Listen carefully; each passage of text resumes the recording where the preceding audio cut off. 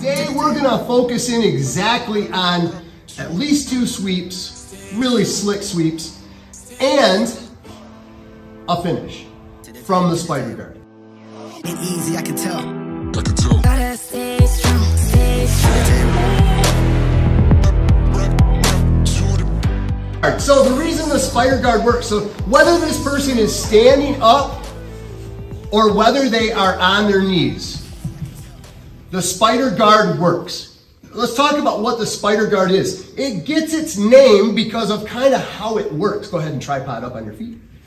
Especially when you've got a bigger, stronger person up on their feet, right? And that's where it gets its name from.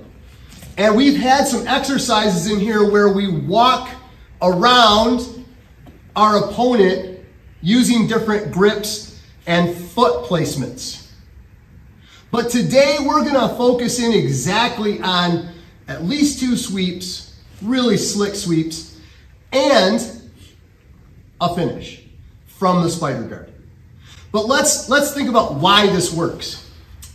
If my opponent is out here with their weight out beyond my hips and their face is not over my face, even if I'm super strong, lifting them up is almost impossible.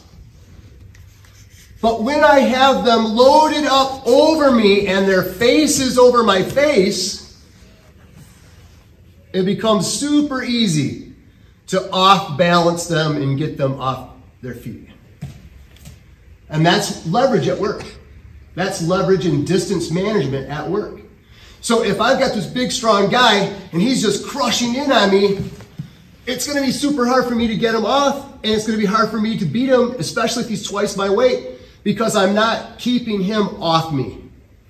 But if I spread him out using this leverage balance, now as he moves in to me, the more he pushes me, the more I just inch my way back. There's no way his weight is gonna come in and crush me.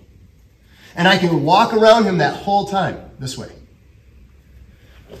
Keeping him at bay, pushing him out, working for a sweep, a trip, or just frustrating him.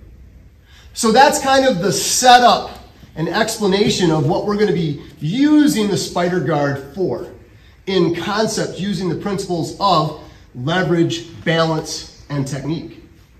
But now let's specifically look at 2 cool sweeps, okay? So this is going to be from the knees.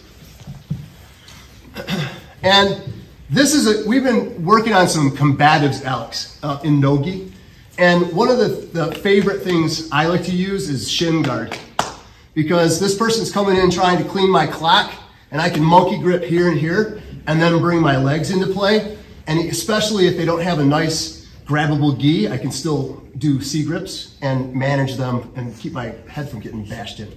So from this setup here, you'll recognize this, guys.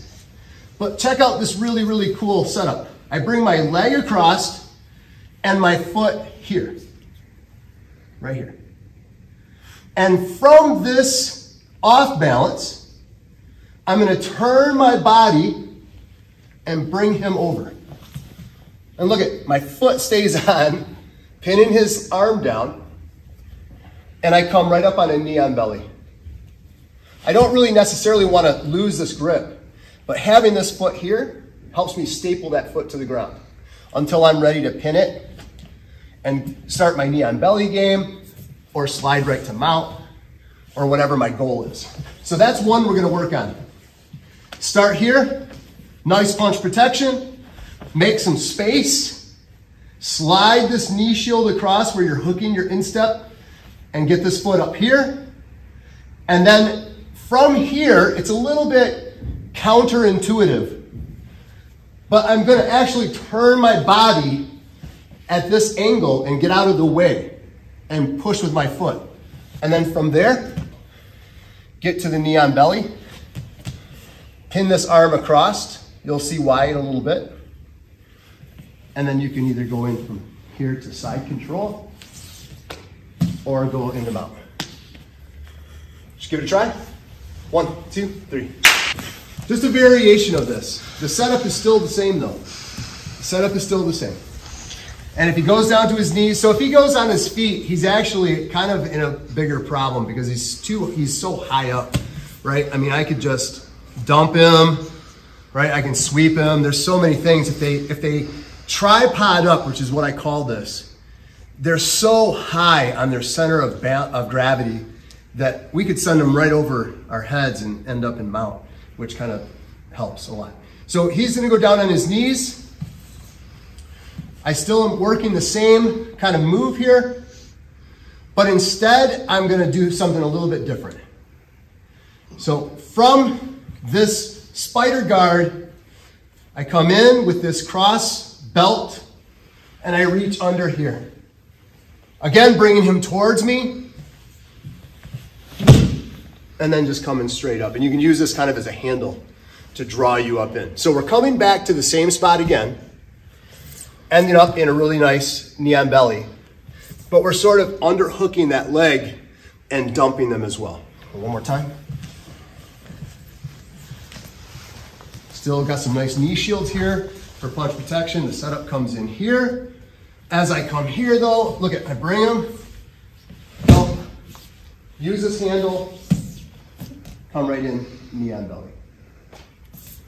And if I can, I'm not gonna let go of this either, because if I don't go knee on belly and I end up here, turn into me and try to re-guard.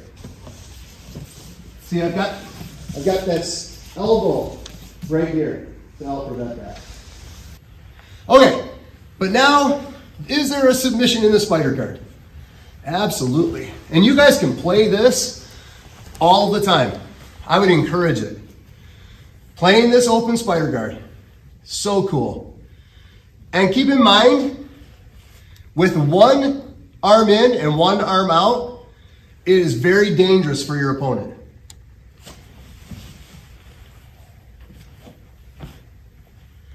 And with that spider guard like that, look how easy it is to do that. Once I bring this leg down and this leg up high, it's so easy to draw them in. Now, I wouldn't draw them in when they're pulling away. I would wait and give them this kind of this feeling like I'm pushing you back, so you push back into me, right? And now when you're pushing into me is when I go after you and finish it.